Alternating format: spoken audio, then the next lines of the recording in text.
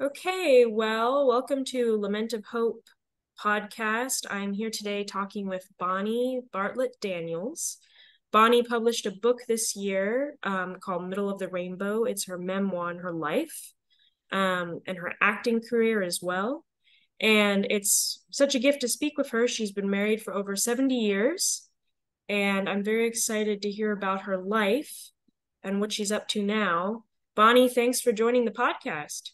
I'm happy to be here, really. So, Bonnie, can you tell me, for people who haven't read your memoir yet, what was your childhood like? How would you describe it?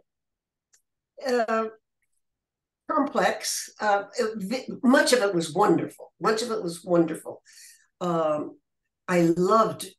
Uh, it was a little town in Illinois called Moline, Illinois. It's the home of John Deere plows, and a lot of when I was there a long time ago, very Swedish populated because John Deere brought over a lot of Swedish labor, and they would come in and they would only be able to say Johnny dear.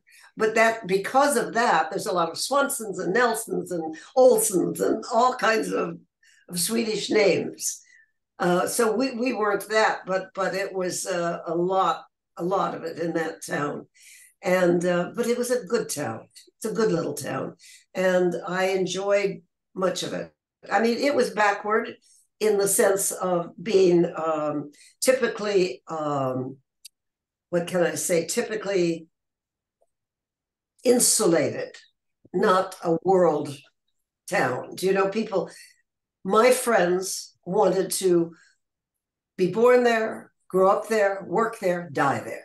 Okay. Most of my friends, it was that kind of thing, which isn't good. And now it's not good because we have to be part of the world. Hmm. We have to. We have to. We can't just be Moliners. We have to be part of the whole world. And that's important. But anyway, so that part was very good. And I loved the people. I had wonderful friends. I had lovely people, friends. Church, I had wonderful teachers in church and in school. Some terrible teachers and some marvelous teachers. It's a combination, It's not like a big town, but there are gems everywhere. There are gems of people, and I had a lot of those. I had a father who was very interesting. My parents were. My dad had been an actor, and so he quoted a lot. He would talk to you in poetry or Shakespeare or stuff like that. But he also had a dark side, and he was uh, abusive toward me, and I guess he didn't realize it. I guess he didn't know. And when I objected to certain things, my mother would say, "Oh, you're just being." He just trying to be affectionate, things like that. But he overstepped the line very much so. So that part was tough. That part was tough. Did that last a long time or? Well, I think what happened was I was a tough little girl. I was a very wild little, good, very smart and, quick and all that. What happened is that when I objected to some of the things that he did, I was told by my mother and everybody, "Oh, he just showed me." And when I got no relief, I didn't know what to do. Nobody that I spoke to, and I didn't speak to many people, but nobody seemed to think there was anything wrong with it. And so I think I got very depressed. I went through a period of being very depressed around 10, 9, 10, 11, until I got into junior high school and discovered that I could act and, got very, very involved in school, my friends and all that. And I kind of just pushed him aside. I didn't want to be with him. And I was such a good student. And I was straight A student. very lots of activities, the heads of this and the heads of that and everything. So I just kind of tried to ignore him, you know. Uh, I wasn't with him that much. I stayed away. I stayed away from them, both of them. I kind of stayed away. And that saved me. And then all of being an actress was wonderful because it made me be other people. And so I wasn't that happy with myself because when those things happen, you don't know what's the matter. You know there's something wrong. You don't know if it's you. You don't know what's going on. This is a long time ago. It's not true today, but it's a long time ago. Now people bring these things up. I think a lot more. But that was the only tough part of it. He was a difficult man. So Difficult.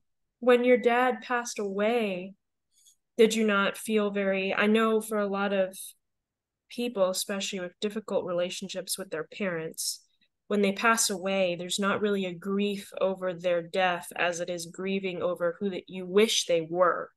Did you experience that, or how did you cope with losing? Yes, I did not feel grief when either of my parents died. I did not feel grief.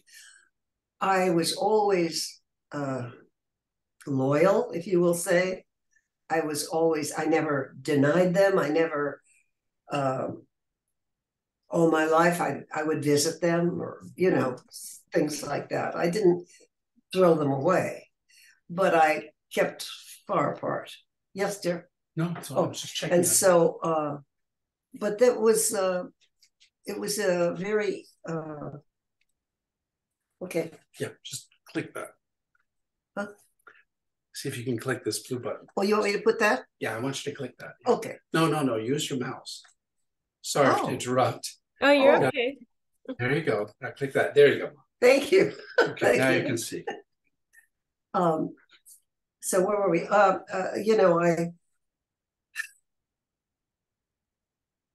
I think I'm a very strong person. I know I was always very strong. I was born that way. And so I am intelligent. So I was able to handle it pretty well. I think a more introverted, shy, insecure girl has a much harder time, or boy, much harder time with it. If you're kind of strong and think you're okay and you kind of manage to get through it. But I did go through a period of depression and not liking myself. That's what happens. You turn on yourself a little bit. So I did go through that period. Yes, I did. Was there something your mom or dad or both of them said to you that you remember and it kind of impressed itself upon your memory? That they said to me? Yeah, it could be something they said or did that maybe for you kind of defined who they were for your lifetime. That's interesting. That's interesting because, well, my mother, for instance, would say things like, I don't know if my mother was jealous of me or what, but my mother was very social, she loved clothes and things like that. She didn't have any money, but she loved clothes. And when she bought something, it was beautiful. And and I rejected all that. I would wear the same clothes every day for a week, and my friends would say, what are you doing? They'd wear these sweaters and things, different things. And I just I denied all of that. I denied making myself pretty or attractive or anything like that. I denied all of that. And so my mother gave up on me, although she always admired the fact that I was a good student and a very good actress. She knew that more than Dad. And I just remember that her saying, well, but at one time, yes, she did say, you're very homely. She said, you're homely. And I always remembered that. Oh, I'm homely. So I thought I was homely. She never said that, oh, you're pretty or anything like that. She always said, you're smart and you're good actress. But physically, I didn't have a lot of help. I had to work through that myself. It took me a long time to think that I looked okay, that I looked okay, that I was okay as a girl. Do you think there's something that you've grown in as an adult that your parents did wrong that you see yourself doing right now as an adult that you're proud of seeing a growth? Because a lot of I think times, I think I've been a hell of a lot better mother. in what way? Well, every person is different. Every child is different. And you have to recognize that. You cannot make a child something that they're not. Do you know what I mean? They are gonna, they should develop differently as in their own way, develop. And I was very good at that. Uh, both of my boys are adopted because we lost a baby, but so I was curious as to how they would turn out. You know, I I knew it wasn't going to be us. It was going to be different things, and then they of course would be influenced by us. But one of my sons was very difficult. He had a hard time adjusting to the world, and I just decided, okay, this is my job. And I was just with him. I gave up acting. I gave up everything. I just was with him all the time, all through kindergarten, first grade, until we got to California. He did better here, but I was with him every minute of the day. I went to school and I found jobs around the school to do so that I could be there, so he could see that I was there, because he needed me to be there. And I think that support helped him get started, you know, and he's done remarkably well. He's a great guy. He's got a lovely family. He's a great guy. But he's done it all himself.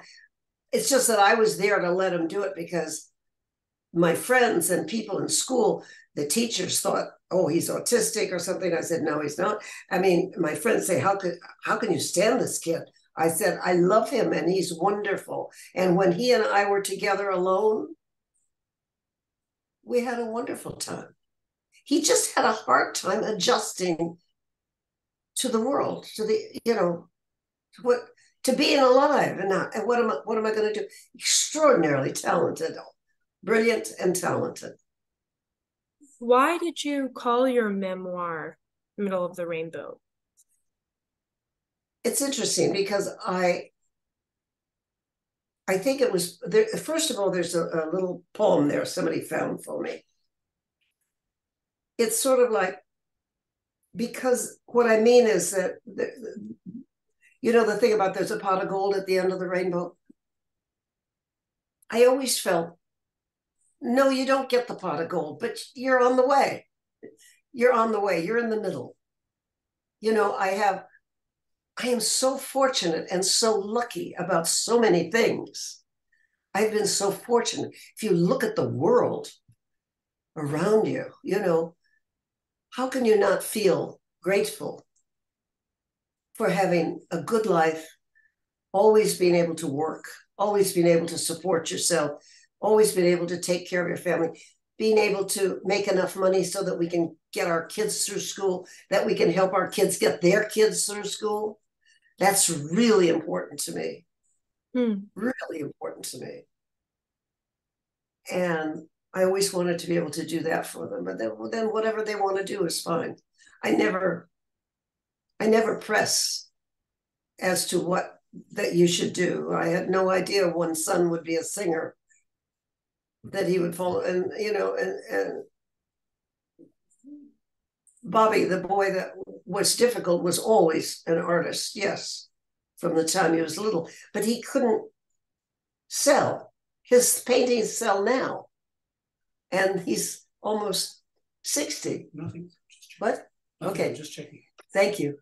And he's almost 60. His paintings sell, but he works in, he's just gotten a new job with the Holocaust Museum in Washington. And because he's a computer guy, you know, that was the way he earned a living. Because you can't earn a living, support a family as an artist unless you're very lucky. But his stuff is really interesting. And my other son is a musician, and he's musical, and he's a teacher, and they're both wonderful, wonderful boys, men. They're not boys anymore. And so you called it Middle of the Rainbow because you find that gratitude is really the gold in between now and the end kind of thing? That's interesting. Gratitude. I think so. Yeah, that's what I mean. I've always, it's like I'm totally middle class. You cannot take me out of the middle class. I mean, I just can't. I'm not happy with rich people. I'm not. Because most of the time, I like working people. I like people who work for a living. I like working people. And yeah, that's sort of what I mean. I'm middle. I'm definitely middle. So the middle of the rainbow is like somewhere over the rainbow. Part of it is that, you know, the colors of life. What makes life beautiful to you? Loving people, taking care of people, being with people. Just being with people, it makes me happy. It just,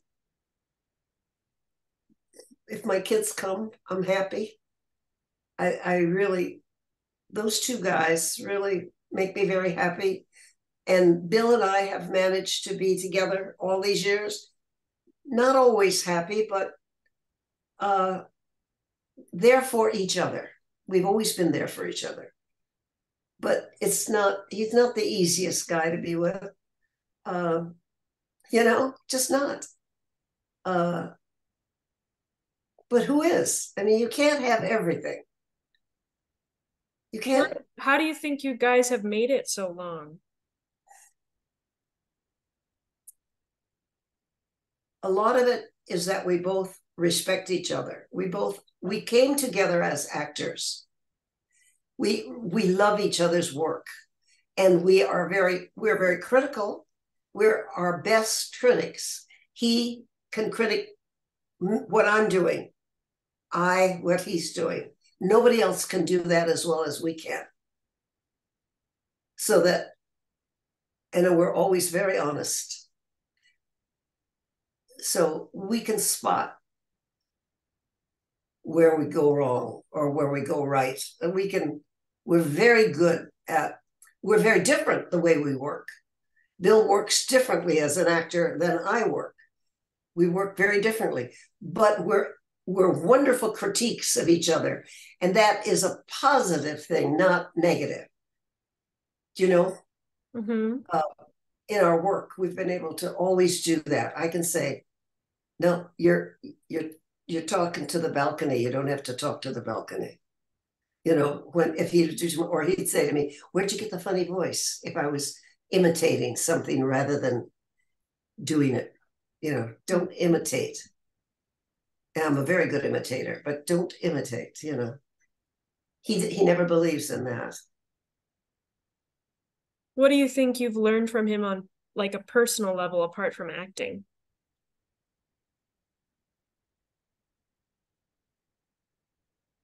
That's interesting.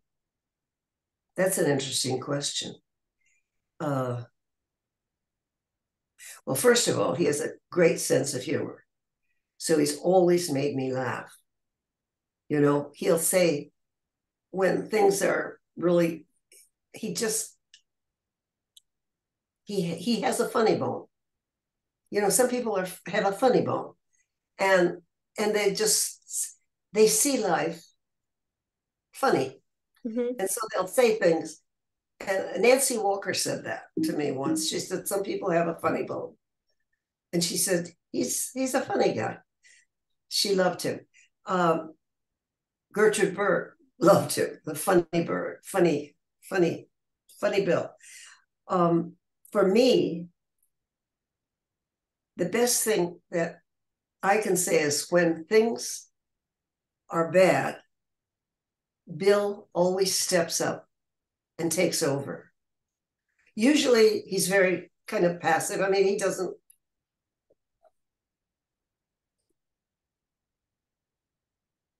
interfere, with what you want to do. He never interferes. If I wanted to go and do a play somewhere, fine. He never would interfere with any of my work, ever. And I would never interfere with any of his. We always said, fine, good job. We knew how hard it was to get jobs. And we were very thankful every time either one of us got a job. And either one of us were successful. We were so thankful, both of us, each for each other. And that support of each other in work. And then when terrible things would happen, he's kind of would seem like that. He always stepped up to help me. Because as I said, I'm strong, but sometimes something would happen, like the death of my niece, and it would just devastate me till I didn't think I could function. Then Bill would step up and take over and guide us through a difficult time. So, and I think I did the same with him in a different way, a tolerant way. I was very tolerant to a certain extent, but none of it was planned. We didn't really plan anything. Everything just happened. I mean, there was no figuring it out. We just lived. Did you think that did you go in wanting your marriage to last a long time and never thought about that. Never thought about it. Okay. We just got married because in those days you couldn't move in together. We wanted to sleep together. So we had to get married in order to do it. Neither of our parents and their homes would allow us to be in a room together. Those were the days when you couldn't do any of that. You couldn't do any of that. There was no such thing as moving in together, living together for a while, and then breaking up and going with somebody. No, we couldn't do that. Do you ever wish you did? Oh, of course, it would have been better. But maybe we wouldn't have made it. I don't know. But it's a better way of doing things, I think. I do think it's a better way of doing things. We're still part of Victorian times. We really are. Our parents definitely were Victorian. Both of our parents, in different ways, were Victorian. And no, that's not a good way. What do you think makes the more modern way better? It's more realistic. It has to do with what is really going on.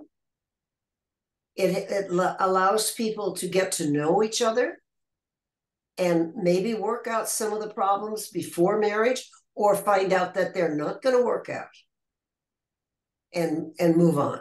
I mean, if you were to marry somebody and then find out that he was an alcoholic or that he took drugs, you're stuck.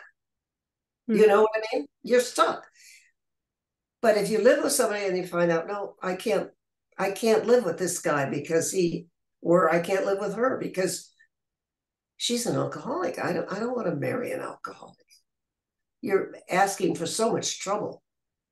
And so that's the advantage. You find out whether you really like the person and whether you really can live with the person. I think that's excellent. Did you ever feel stuck? Did I ever feel what? Stuck. Did I ever feel what? Stuck yourself. I guess I can't hear what you said. Did you ever feel stuck in your marriage? Stuck? Yeah. In my marriage? Yes. Yes, a couple times. Yes, yes. There were times when I wanted out, but I couldn't manage to do it. But yeah, because I thought I gotta find an easier, more loving guy. I gotta find out that. But there's all kinds of love, and you find that everybody expresses it differently. Uh, some people are, I don't know, they express it differently. Like Bill, if Bill cooks a meal, this is a long time ago, if he would cook a meal, a nice meal, I mean, he thinks of that as a labor of love. To cook a nice meal for somebody, he thinks of that as a labor of love. He might be very cross, get out of my kitchen, all of that, get out of my kitchen. But it's his way. He's not gonna come up and hug you. No, I don't get any of that from Bill. Although he does quote a line from a movie. And every once in a while he said, "Did I forget to tell you that I love you?" It's a line from an old movie. So he'll say that because, no, he doesn't express that. And I don't particularly either, because my mother never kissed me. My mother never hugged me. Maybe when I was a wee baby, I don't know, but I never, no. I got none of that, and I got the wrong kind of love from my dad. Yeah. I got the wrong kind. It was invasive. So I never learned. You kind of have to learn. Don't you think your mother and father kind of teach you about affection? Oh, yeah. Mm-hmm. If they're not affectionate with you, you probably won't be. You have to learn to be affectionate. You have to learn to love. Oscar Hammerstein said you have to learn to hate. Well, you have to learn to love too. It doesn't just happen. What do you think? Maybe with a wee baby, that's a time when a person can't help care and love for a baby. That's one of the reasons so many women who shouldn't have will have a baby. So they have somebody to love and somebody to love them. Like a very poor girl who can't take care of a baby, but they'll have them anyway. What do you think love is? Because for a lot of people, it's hard to define. Yeah, because it's so overused. It's so, I think,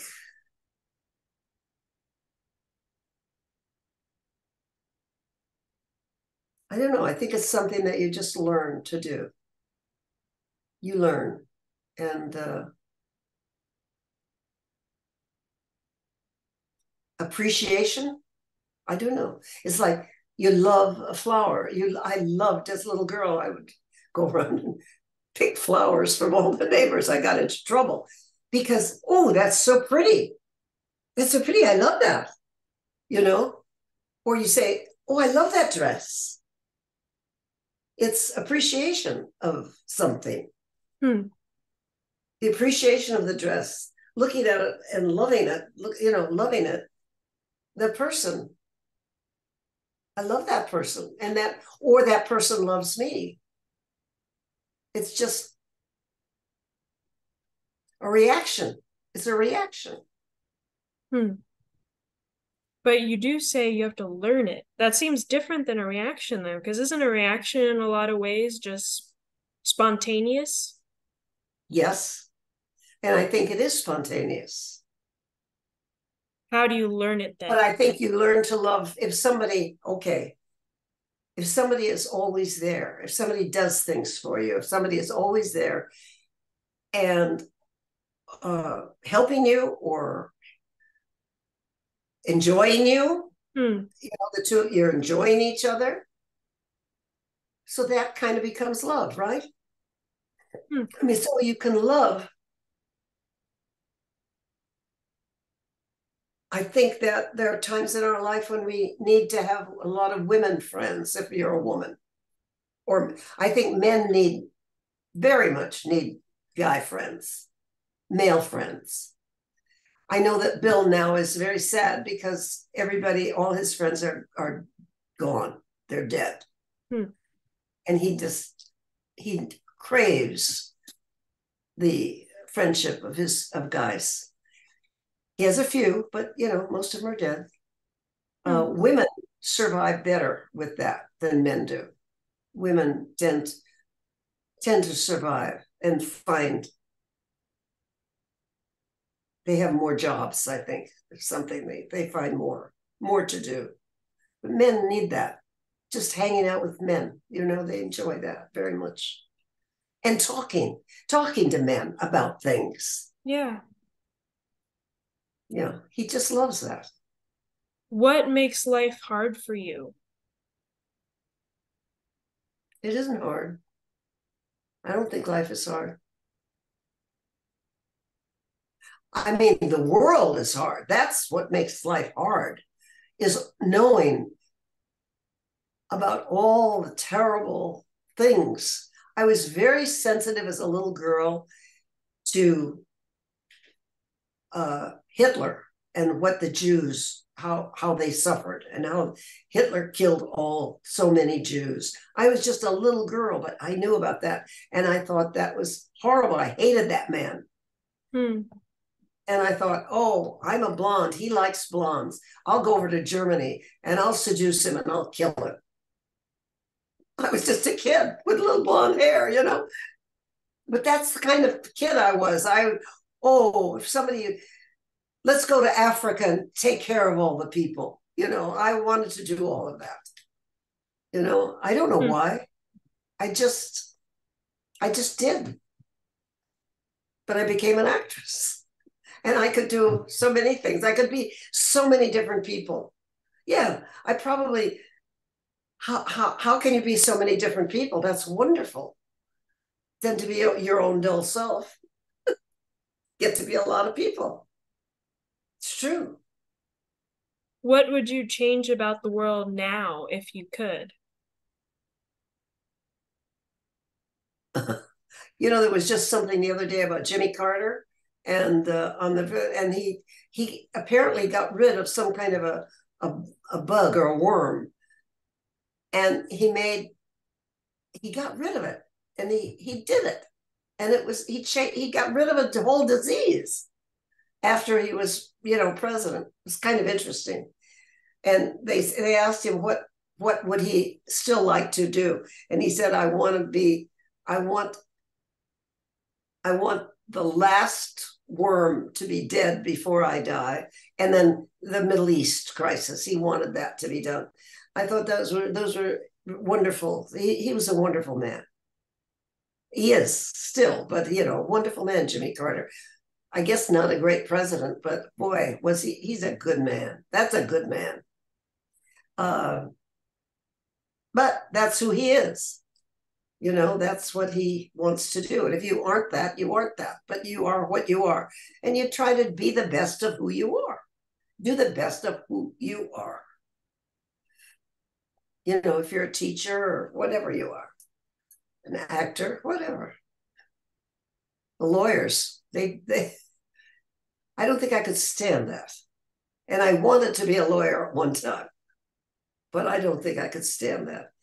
I guess you make a lot of money, but I couldn't stand being a lawyer. It's so interesting. I think now, with all that's going on and they're talking all the time, I feel like we're all getting law degrees. I don't know if you watch it, but I do. I watch all the stuff that they're doing with Trump and all the things they're trying to, and then they come on MSNBC and they tell you what the legal thing is. And I listen, I think, I'm getting a law degree. We're learning so much. We're probably learning much too much, but the world is so, if I put solar on, I don't drive, I don't have a car, anything to help with climate change, anything, because I think that'll do us in. So I'll those things are very, the country is full of guns. People just shoot people. What does that, how? What is that? That you feel you, if you're getting in a fight, you can just shoot someone. If you didn't have the gun, you wouldn't be able to shoot them. Stupid people. Stupid. Very. Is there, and you're talking about all these things that are scary and are things about our world that are now becoming reality. It's very much part of my life. What do you think scares you the most?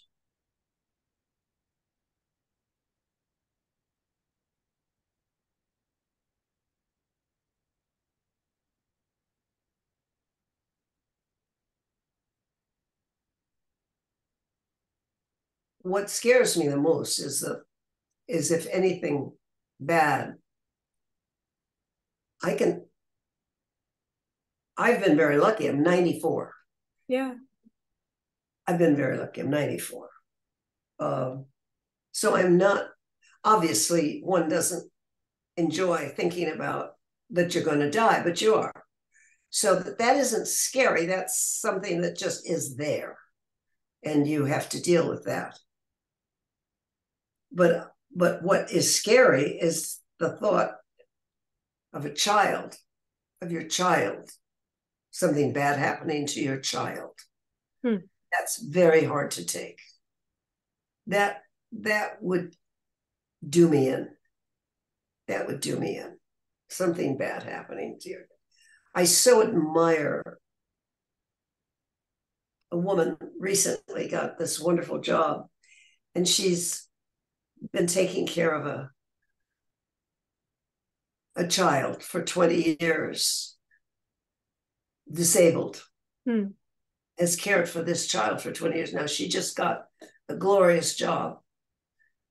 And when I was told about it, I mean, it made me so happy, because I admire somebody who spends their life primarily somehow taking care of a disabled child and helping them live and enjoy life.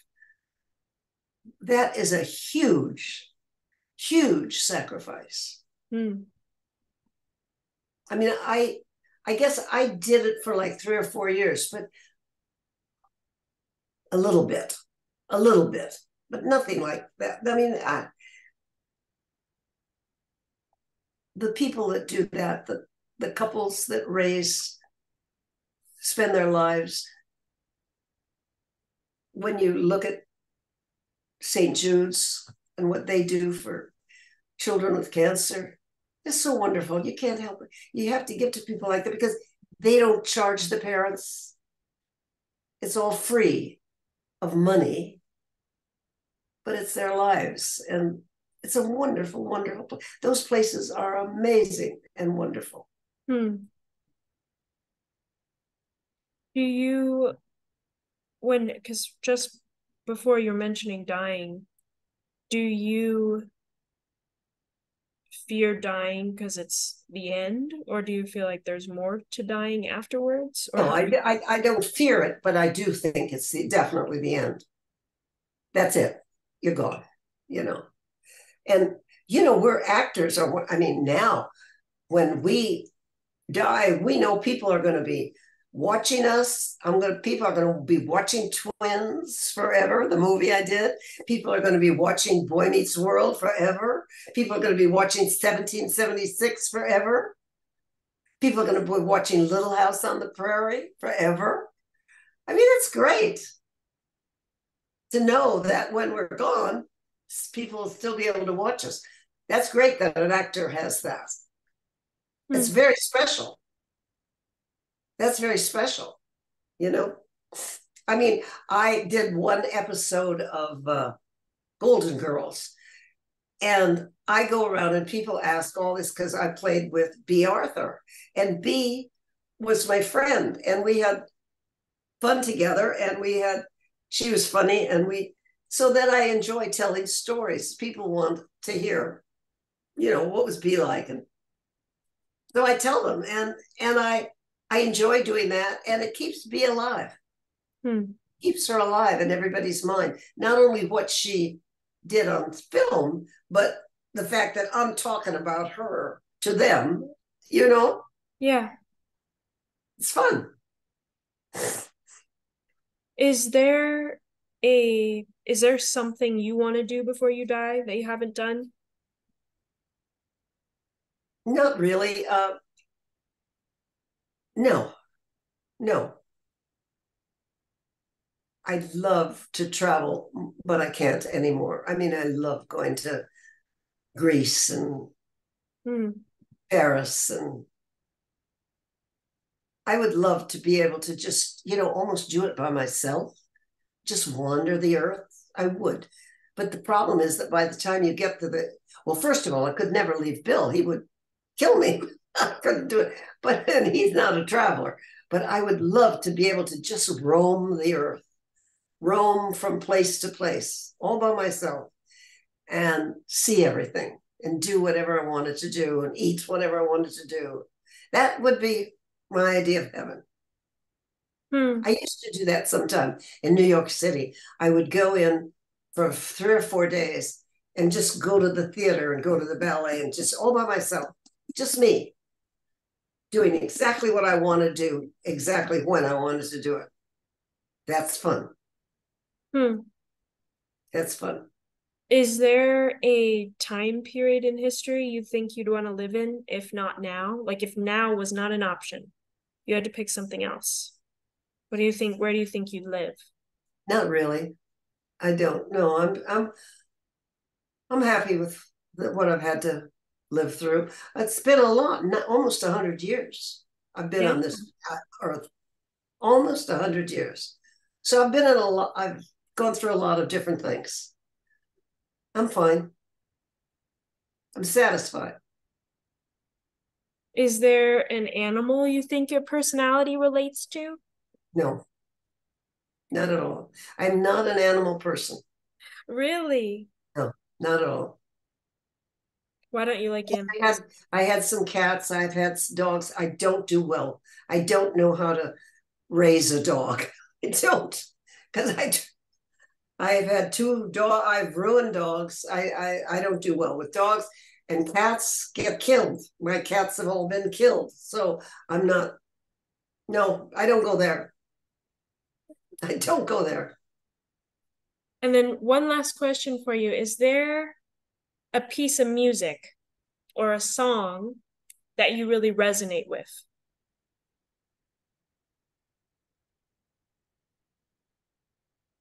No, when my when I was little, I would go on the road with my father, and he would sing. He had a lovely baritone voice, and he would sing things like, uh, what were they? Okay, Indian Love Call, and After the Ball Is Over, things like that. So that was when I was a very little girl, and I loved all that. That was wonderful. I'm not. I wish I were more musical. I think there again, my mother convinced me that I wasn't musical, and so it was hard to Hmm. overcome that because it's a natural thing to learn and then to study, and of course, some people are very gifted. Yeah. But she inhibited me there. She really inhibited me there. Uh, so about music, I have loved her. I adored Judy Garland. Anything she Mm. ever sang, I would sing. I adored Maria Callas. Yeah, I, beautiful. I, but not any particular song. No, Hmm. Yeah, music is both of the people you named, their music is beautiful. It's not very often you get people who sing that well, honestly. no, no.